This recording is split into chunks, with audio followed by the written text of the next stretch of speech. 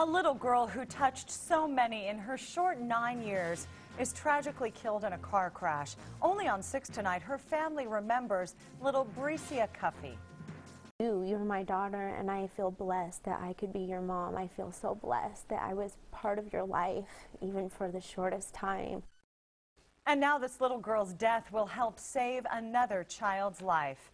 Welcome, everyone, to KOIN Local 6 at 11. I'm Kelly Day. And I'm Jeff Gianola. Our reporter, Joel Iwanaga, standing by with the family's first interview since their daughter's tragic death in a car accident 1 week ago. Joel, I know this was hard for them, but they did want to get this story out. Oh, Jeff, you said it, a very emotionally difficult story to tell. Little Bricia Cuffey was just 9 years old, but for her family, a lifetime of memories. And tonight, not a time to say goodbye, but so long.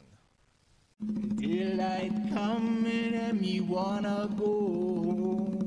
Although born deaf, Bricia Cuffey loved music. She could feel the bass and the melodies, and dancing was her passion.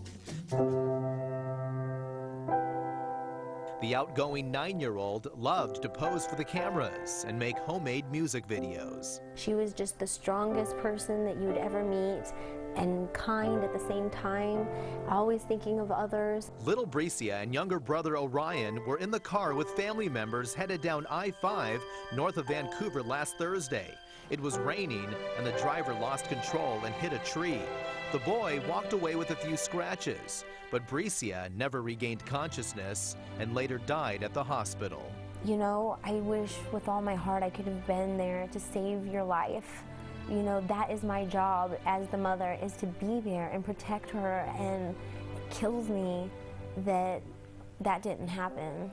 Amid the grief and the loss, the family made the most personal of decisions to donate Bricia's organs to help save another child's life. I look up to you. You're my daughter, and I feel blessed that I could be your mom. I feel so blessed that I was part of your life, even for the shortest time, that you changed my life. She made me a better person.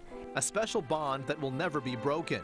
This little girl's can-do spirit touched so many hearts in her short 9 years. Her smile, her energy, her poems. Smile, smile, though your heart is aching. Smile, though it's breaking. A poem Bricia had written that her mother found after arriving home from the hospital. It's like she knew she was trying to protect us.